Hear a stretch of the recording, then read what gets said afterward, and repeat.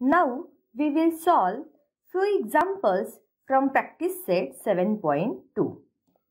Our question number first is, on a graph paper, plot the points A30, B33, C03. Join the points A, B and C. What is the figure form?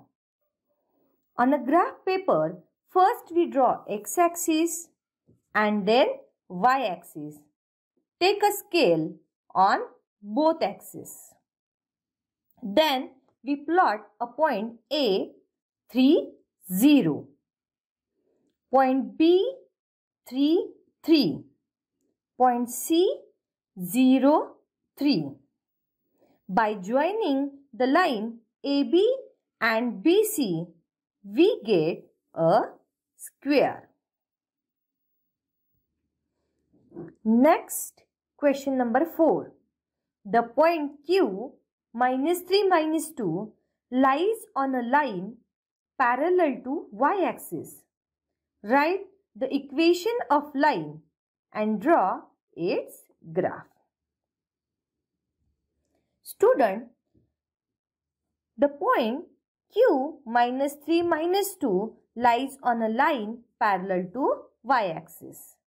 Therefore, the point Q lies in a third quadrant because here both x-coordinate and y-coordinate of point Q are negative.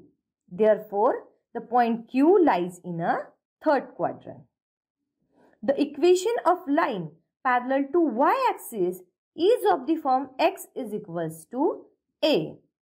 So, the equation of line is x is equals to -3 and the graph is here the point Q -3 -2 and we draw a line passing through the point.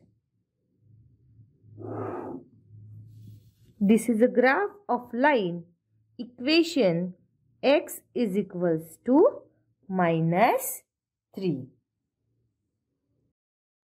Our next question is question number 5. Y-axis and the line x is equals to -4 are parallel lines. What is the distance between them?